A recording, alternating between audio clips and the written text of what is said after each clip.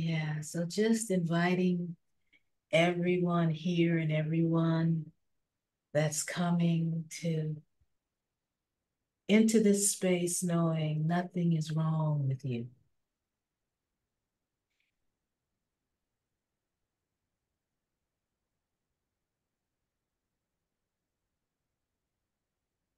Dropping all the, as best you can, and with gentleness, exquisite gentleness.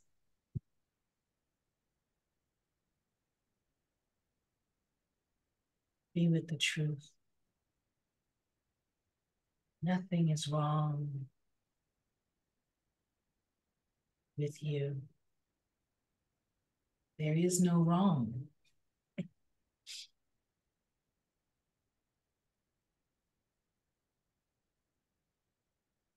And if you like, perhaps inviting deities, guides, ancestors,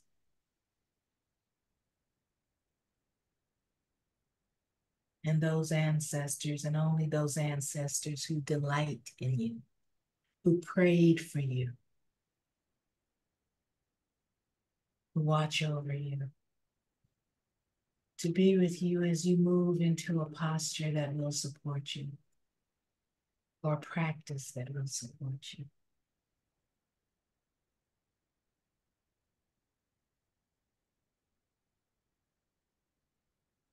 And calling in a homecoming of silence.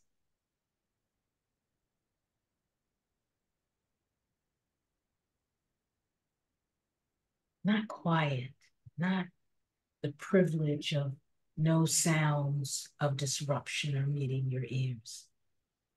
But this is a silence, a stillness that is not reactive.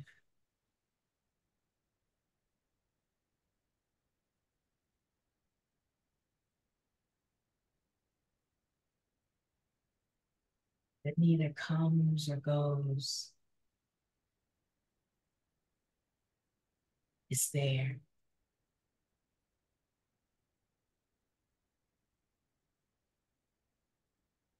Moving into that awareness.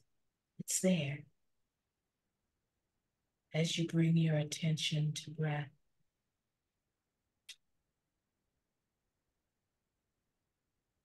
bring that attention to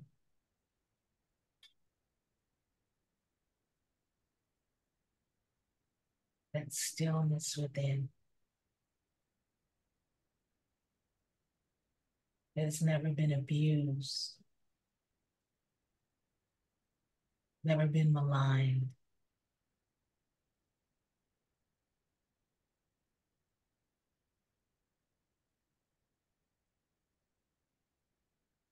never been told you're too much or too little.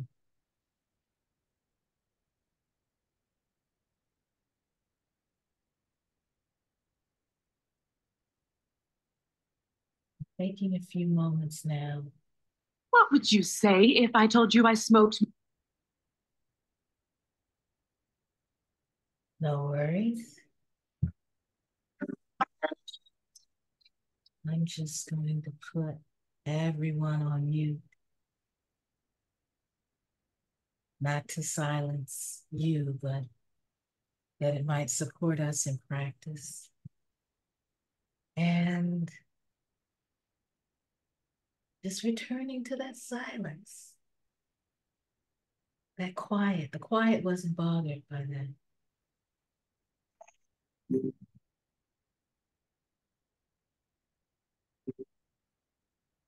Quiet wasn't bothered by that.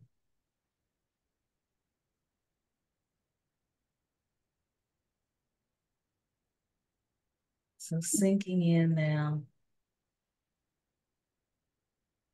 to the quiet, to the silence that is beyond quiet.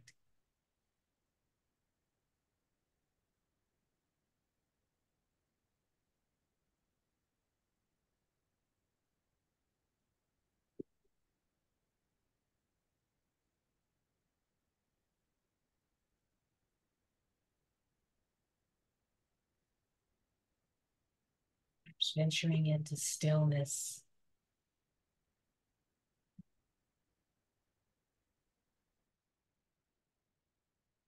venturing into stillness.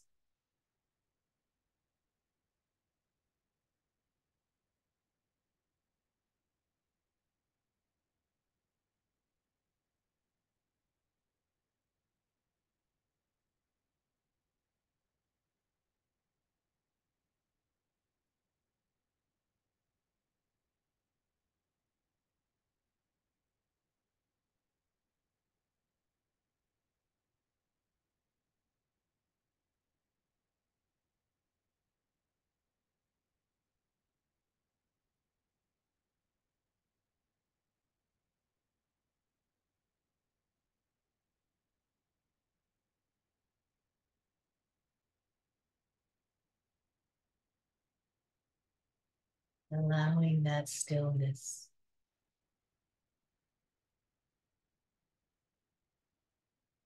to be.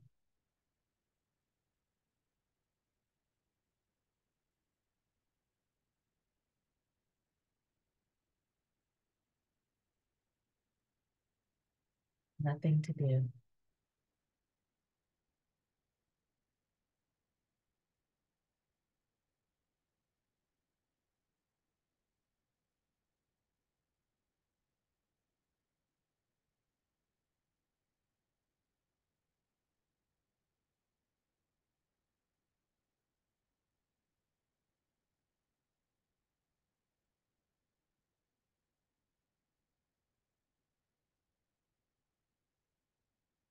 As thoughts arise,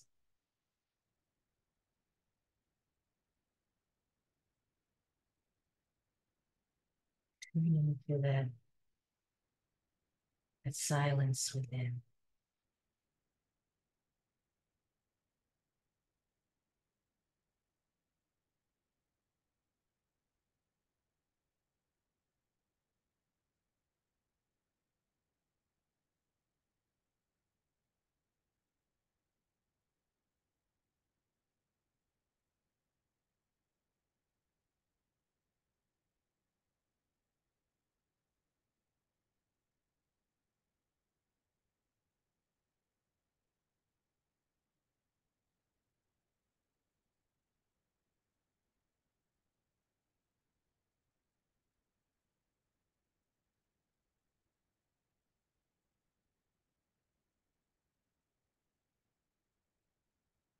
Gently returning your awareness to wherever you're resting on the earth, perhaps opening your eyes if you've closed them.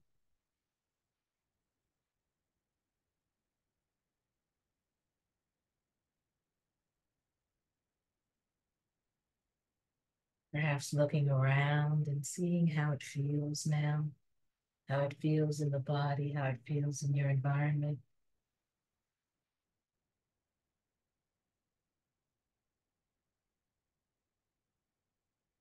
I thought this offering might be particularly useful in that we're, having jumped across a Christmas tree or 53.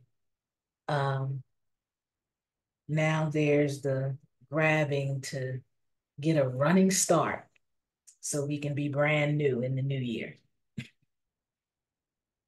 And perhaps the gift of the practice being we don't need to be new because we're not old because nothing is wrong with us. And I know that that gift of stillness has been an antidote for me as the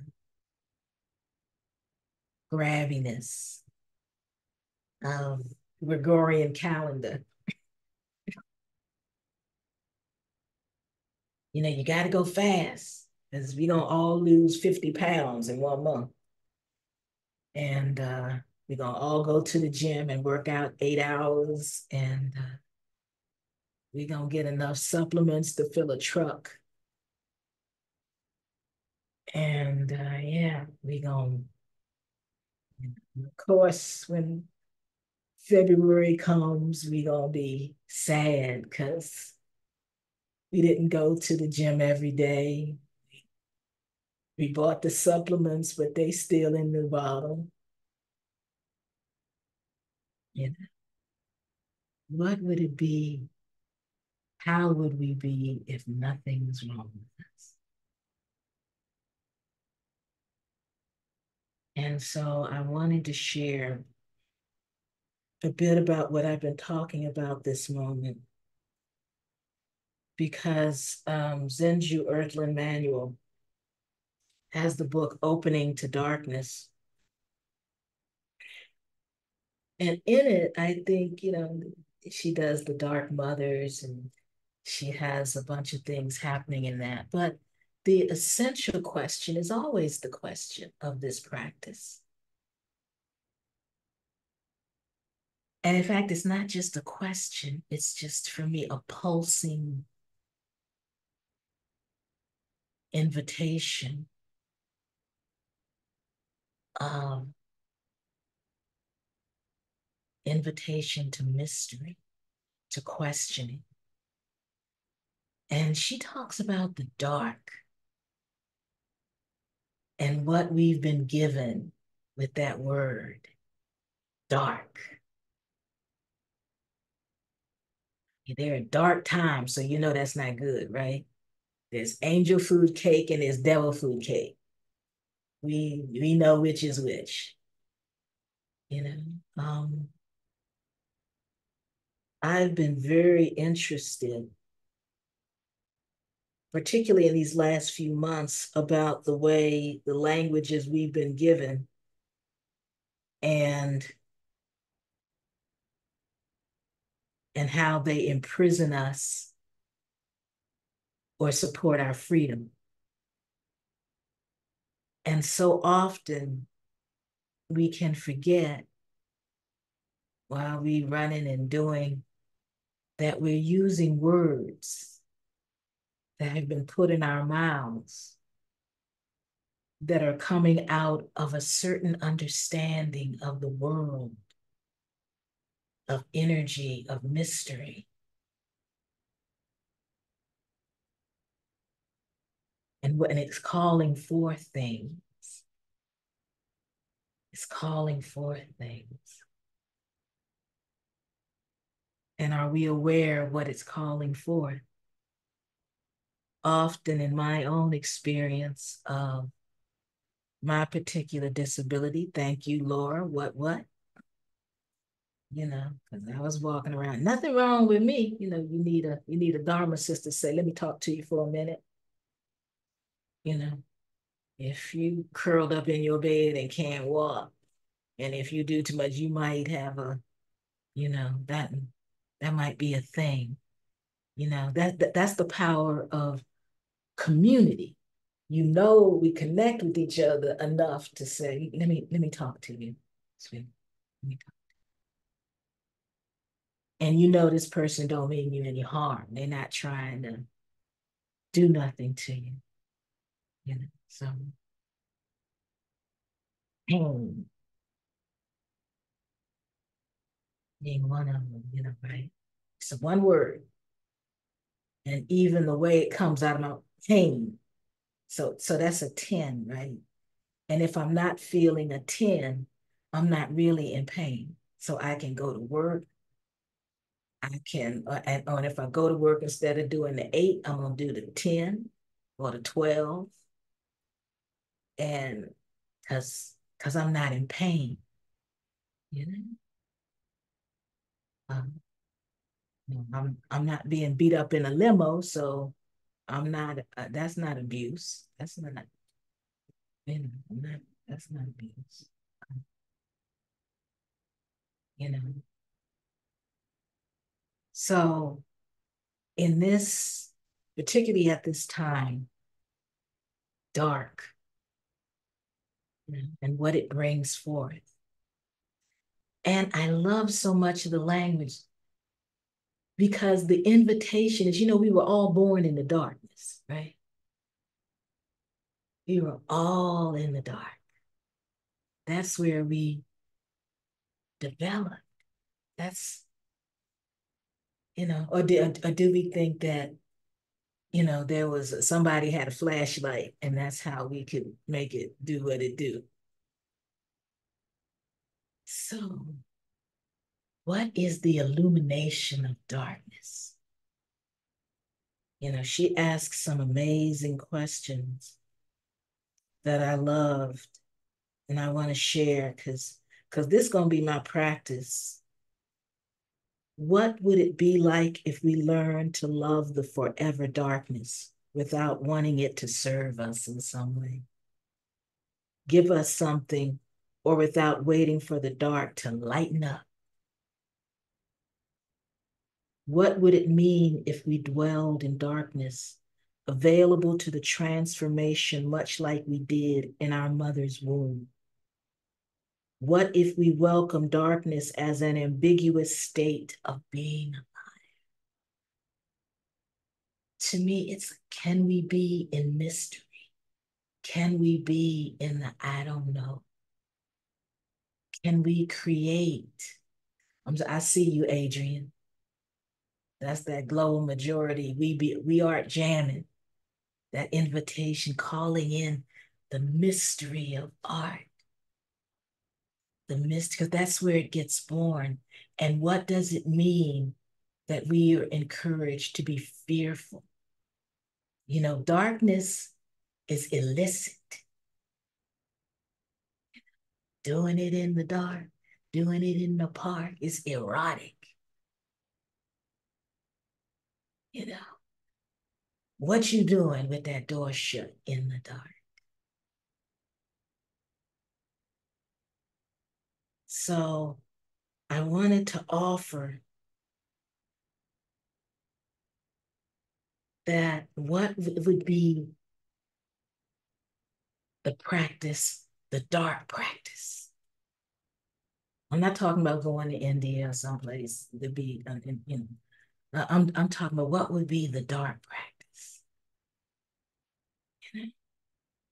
Because even in different traditions, right, hell is dark, it's black, and often the denizens of the dark are black.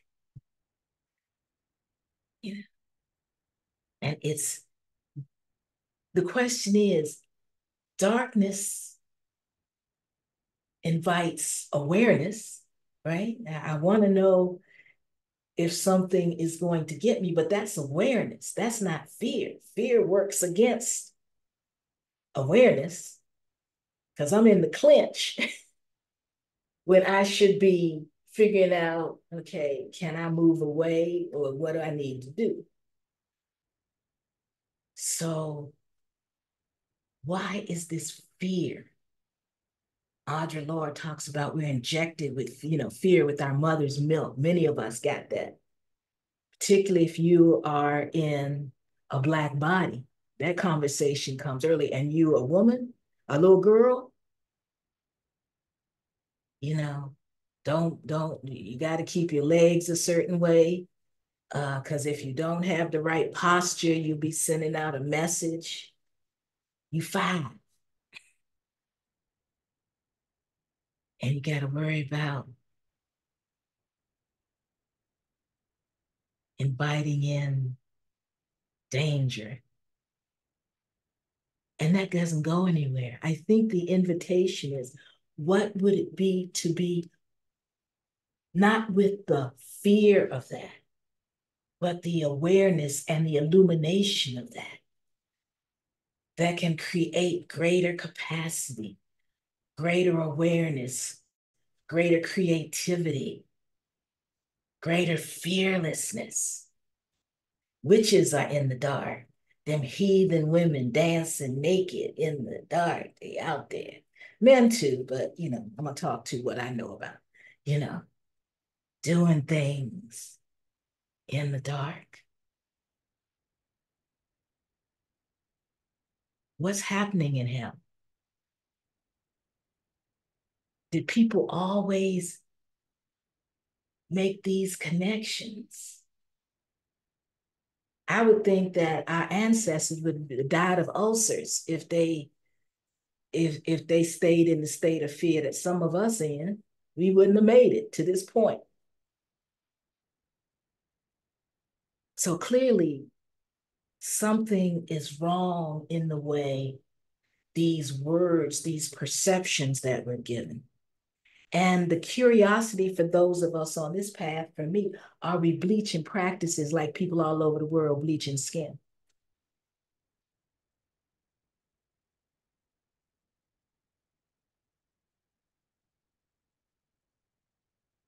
Are we trying to take the darkness out? Because we want to be enlightened.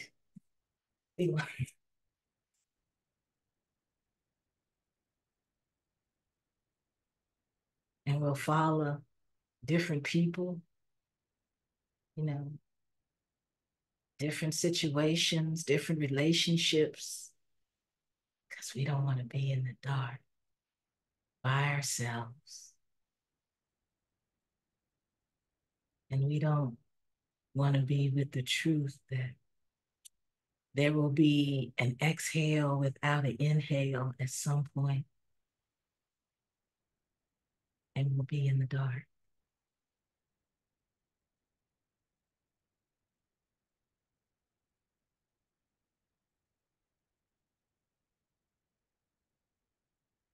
What does it mean?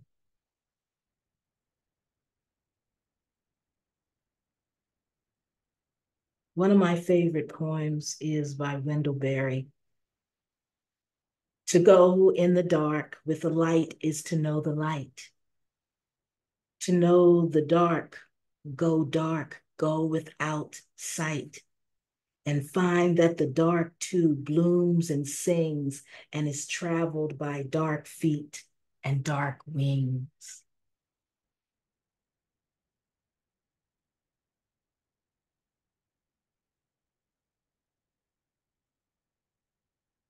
You have to cultivate some trust in the dark or go crazy. Right? The primal scream won't go on together. Some of you have seen these movies. I think there's even a funny one where the guy, it falls into a well and he screams and screams and screams. And at some point, he keeps falling and he runs out of scream. So now I'm just falling. I'm just, okay, I'm falling. This is what this is. I'm falling. So now he had to come out of scream and go into awareness at some point.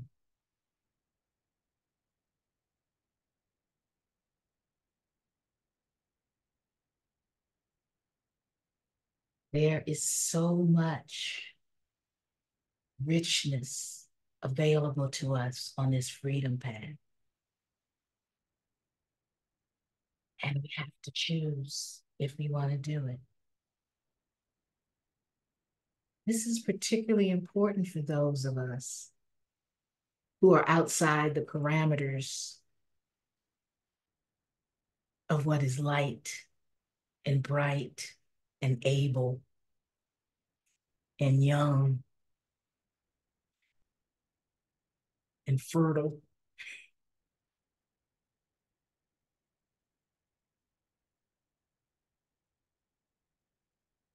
What is the practice to say this is what this is? I think certainly my lineage and the lineage of any peoples, but I'll speak to mine. But first, you got to go into your lineage. I mean, that's a thing.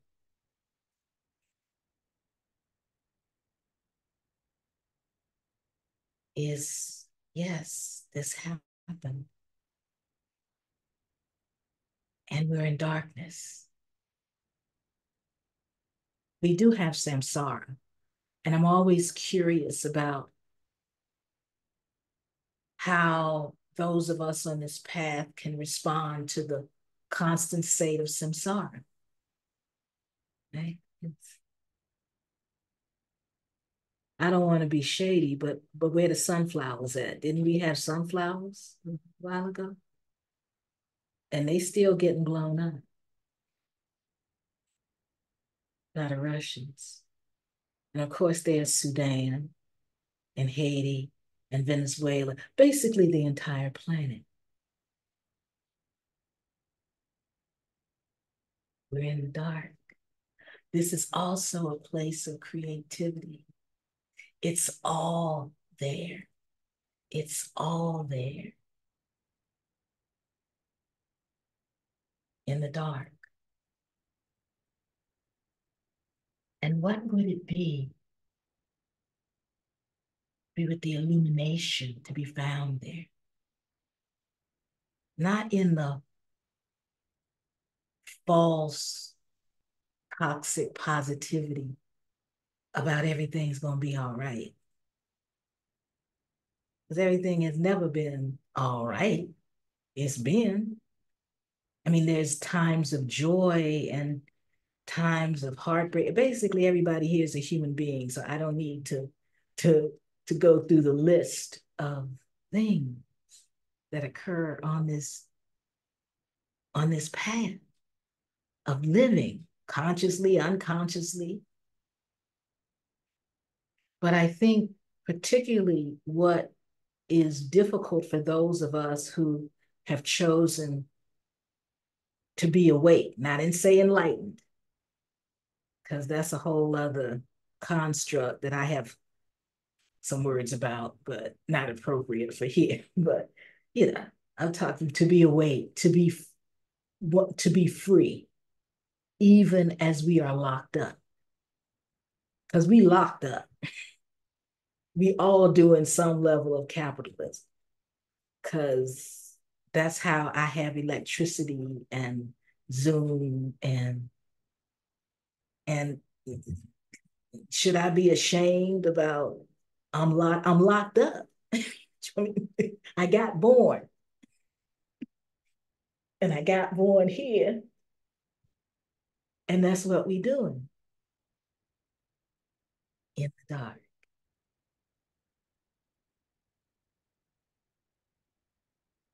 What can I trust? When somebody wants to roll up on me and say, why aren't you crying? Because fill in the blank. I have a right and you have a right to your own tears at your own time.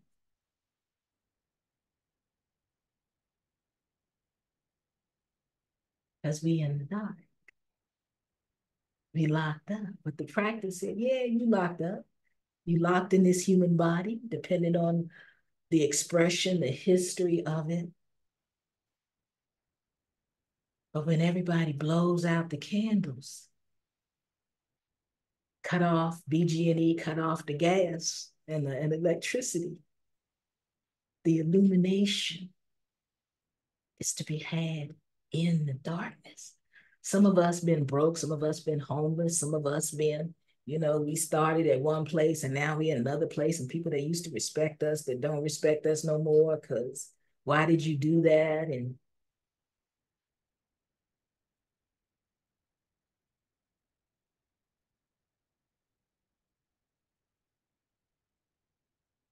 the courage it takes once you open your eyes that puts us at odds with the world to know that, yeah, I got to pay the bills. Because if you ever been homeless, you don't want to do that. I'm just saying, if you got to, you know, that's not a badge of courage. I know some people want to make poverty like, oh, that's so well, like people choose that shit.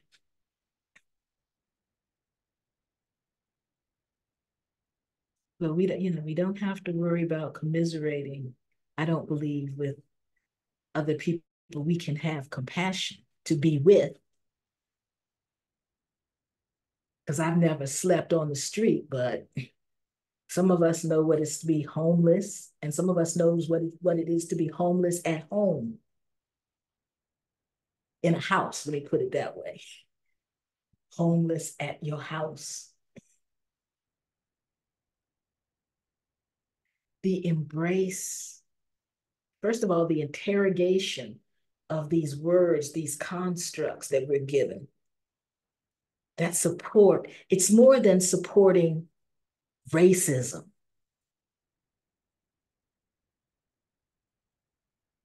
it's a it supports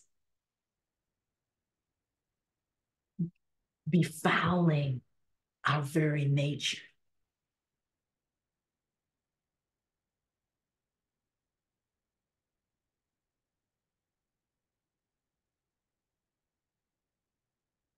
And we know there's something wrong and we move into despair.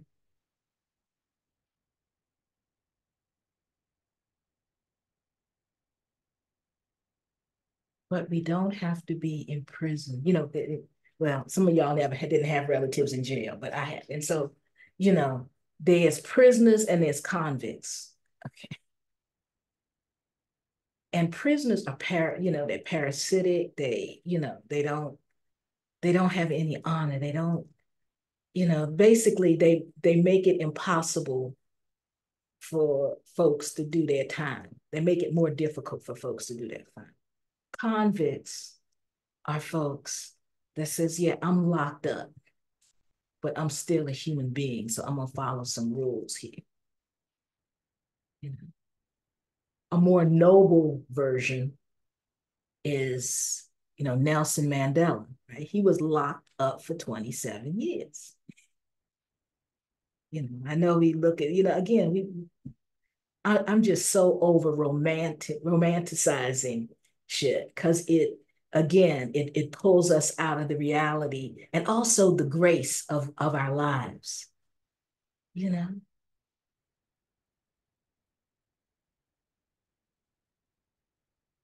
the practice is calling us to come out of the cell that we created and move into the darkness, the awareness that yeah, we in this prison. But yeah, I don't need a cell. I'm just walking around the joint doing what I got to do. You know?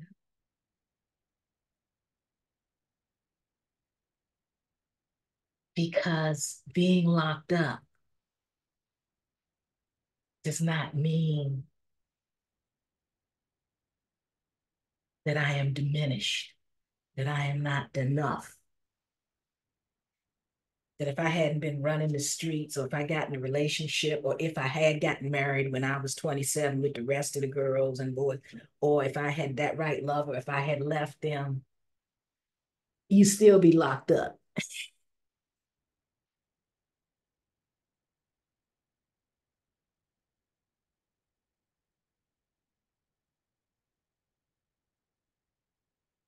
But coming out of the cell, I'm not in prison. I will not create, I will not accept words that imprison me. You know? I will reframe and reframe and reframe what will support my freedom. So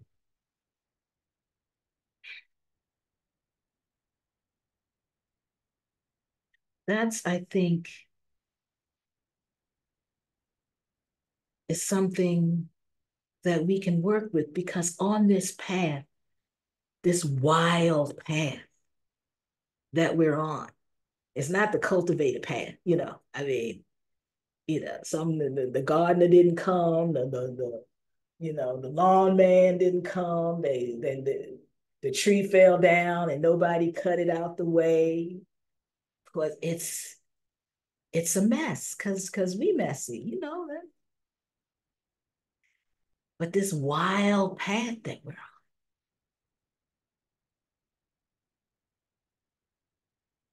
requires a cultivation of trust, of that stillness within, with that illumination of this darkness that allows us to, sometimes we striding, but sometimes we crawling. Sometimes we crawling for a long time. Some of us got scabs. You know, I'm fearful of two things with people I meet people. Those without scabs And those that are clutch pearls. If you grown and you hear some shit and it makes you want to go, ew, I got questions. You know, either you are creating and choosing to create this innocence that have no doubt done terrific harm to people and probably to yourself. And you are working, I'm talking about grown people, or you are working very hard not to know the shit that you know.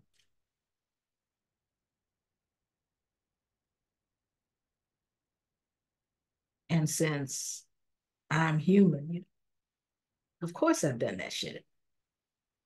And if you have not done that shit, you will be doing that shit. I don't think anybody gets out of it. It's different permutations of it, but the gift of coming here, and I'll sort of end with him. The story, Mushum Akita, my girl in EBMC. Um, that turtle that comes up every 1,000 years from the bottom of the ocean, and that is floating on the top of the ocean, and the turtle comes up, and the lay just lays there. That's the gift of this path to choose to do this. That's why Buddha said, I'm going to the beach because nobody's going to do this shit. And particularly in 2023, where we can, at least for a time, credit card our way out of it, uh, sex our way out. We got hindrances that when it's food, shelter, and clothing, there's a certain awareness. My grandmother used to say each generation becomes wiser and weaker. When we know more and have less capacity, that's what I've seen over the course of my 70 years. And my grandmother would look at how I'm moving and go, you slow. I don't know. Maybe you need to, you know. But to have found this path in these conditions of toxic plenty is a gift beyond compare. So I'm glad to be here with my fellow convicts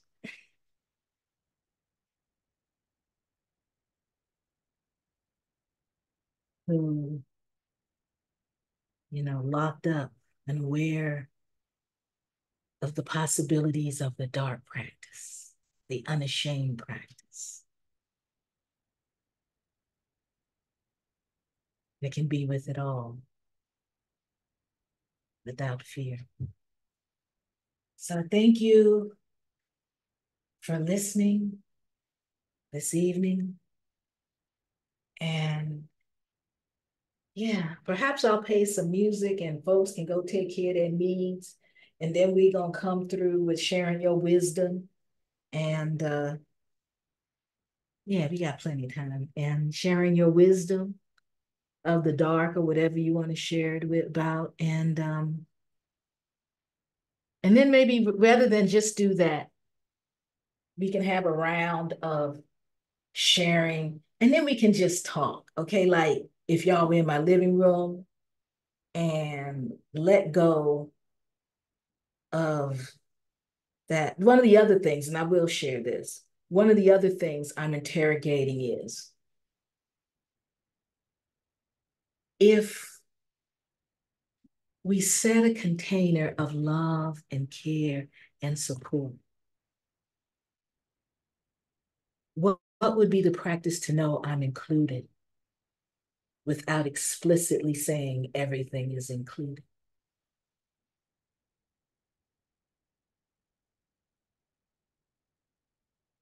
And perhaps the interrogation might be, why do I think I'm not included? Because words don't include us. I work for lawyers. Words is like, yeah, I work for lawyers. So that's one of the other things, trying to find safety in language rather than experience and connection. So anyway, thank y'all. I'm gonna play some music. Go get some tea, some water, some Jack Daniels, whatever you're doing, and I'll come back when the music is off, and I'll pause this thing. Okay.